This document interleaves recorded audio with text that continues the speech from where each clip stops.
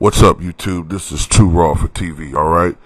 Alright, so before I get into this video, I want to give a shout out to one of my subscribers for his contribution. I want to give a shout out to Elijah for his contribution to the channel. Alright, Elijah's a long time supporter of this channel, going back many years. Pound for pound, he's probably the most frequent contributor to this channel over the past few years. Really appreciate him, real avid basketball fan. You know what I'm saying? He's a real advocate for change in this country, for the betterment of his people. So shout out to Elijah for his contribution. And I want to thank everybody that supports this channel on YouTube. And I want to give a shout out to everybody that supports me on the Patreon.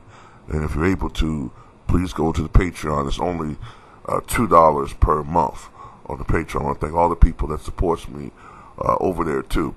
All right, so look, this was a very good series. I should just did a video talking about the game too, but I'll just do this autopsy report video. That was a really good series. In my opinion, it was the best series of the first round between the Denver Nuggets and the Utah Jazz. Individually, it was a great battle between Donovan Mitchell and the Denver Nuggets sensational guard Jamal Murray. In many ways, it kind of reminded me of that battle between superstars at the time, Vince Carter and Allen Iverson. So in fact, in that series, I believe that was the last time you had three separate 50-point games in the series, two by Iverson, one by Vince Carter. In this series, that record was extended, broken. Both players had 50-point games. Donovan Mitchell had a 57 and a 50-point game, and Jamal Murray had two separate 50-point games. So this was a very exciting series. Utah had the advantage. At one point, Utah held a commanding 3-1 lead, and Utah could have closed this out. But Denver, was a team that had certain advantages. When you have, in my opinion, with Denver, when you have a player like Jokic, who is probably a top 2 center in the league, you could argue he might be perhaps the most quote-unquote skilled center in the NBA. And you're a little bit deeper, in my opinion, especially early on in the season, because because Utah did not have Mike Conley.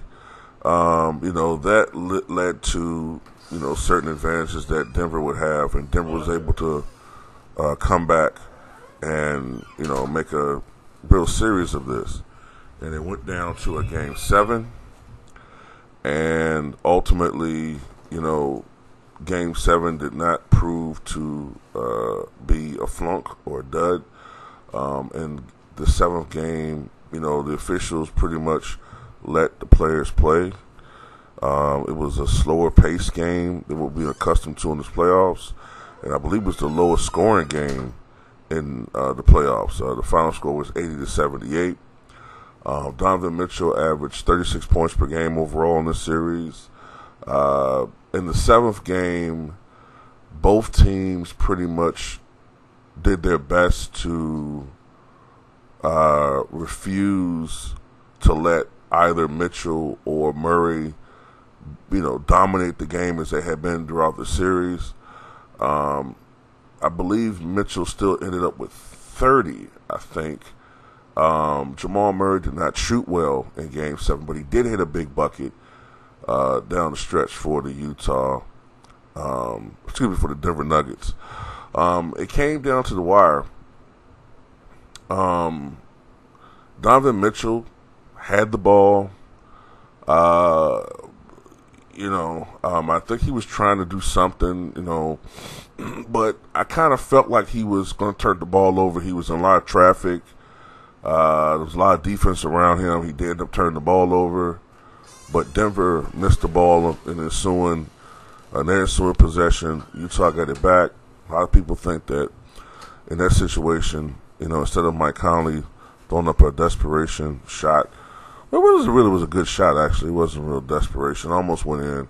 But many people felt like Donovan Mitchell should have tried to shoot it. But, shit happens. So, Denver advances. Utah has been eliminated. But Utah, all in all,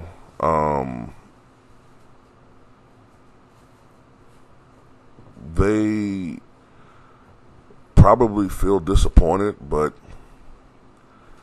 at the same time,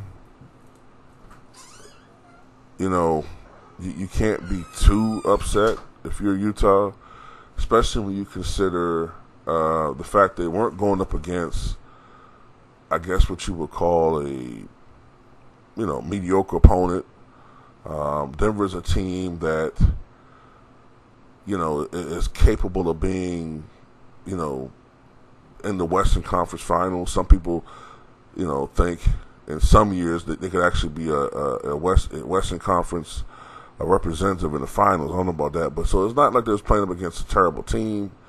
Donovan Mitchell really atoned himself for last year's dud against the Houston Rockets. He only shot 32% from the floor in that series. If you remember correctly, several months ago, it looked like this team was possibly going to be broken up. There was trade rumors involving Rudy Gobert after, his, his sort of flippant attitude and display he put on as far as in the press conference, which led to, apparently him contracting the virus, or he didn't know he had the virus. And, there was rumors that after Donovan Mitchell himself tested positive, rumors that these two were not getting along very well.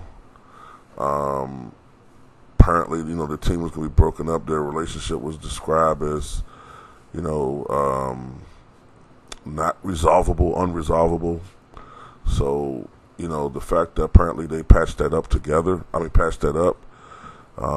apparently, and, they played very well as a team. You can make the argument if they had Michael Conley, maybe they would have, won this series if they had him from the get-go. I mean, it is what it is, you know what I'm saying? But this is like normally in a situation where a team blows a 3-1 lead, you have to be like, wow, man, it's very, very disappointing. But considering how they played last year, it's still not like you get the feeling like they overperformed, So at the very end, it's disappointing that they blew this lead. They could have came back. That game could have went either way. So when you look at the circumstances, it's not really that devastating. You know what I'm saying?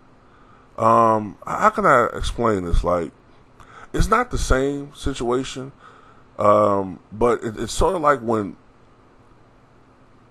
the Lakers had that 3-1 lead when Kobe was back in 2006. When the Lakers had that 3-1 lead against Phoenix, and Phoenix came back to win the series.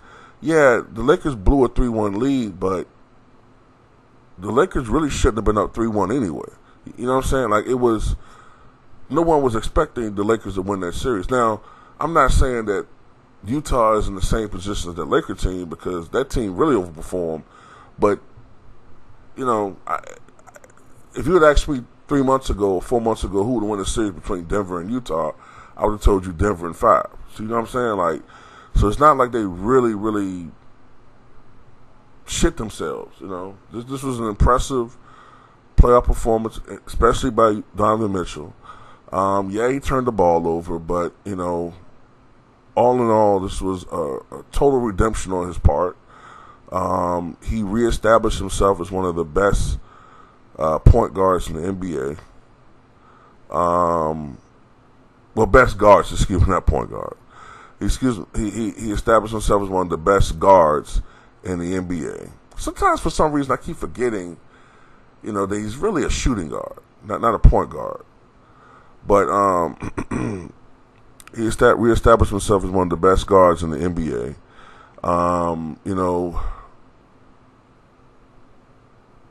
Down the line, can this team really, can this team become, a team that you expect to go a little further, like their, counterparts from 20 plus years ago? Stockton, Malone, well, I mean, no. To me, Utah just seems like a type of team that's going to be, everybody's not going to win a championship. Utah, to me, is the type of team that, a great season is them going deep in the second round. You know what I'm saying? Like, that's to me like right now, that's like the best they can do right now. Like if you go down the line, look to the future, maybe they could go further as LeBron ages out. Maybe their Golden State team starts to get a little older. Maybe a piece of here go away, go straight to another team. As the NBA shifts in the next couple of years, maybe Utah, they add a couple pieces. Donovan gets more playoff experience, gets a little even better. Maybe they could be one of the better teams in the NBA. One thing that does hurt them right now a little bit is, honestly, even though Donovan plays like he's a big guy, he is still only 6'1". And it does help when you have, in this era, a big that has a skill set more in tune with today's basketball. So, other than that, though, Utah's future is very bright. But tell me what you guys think.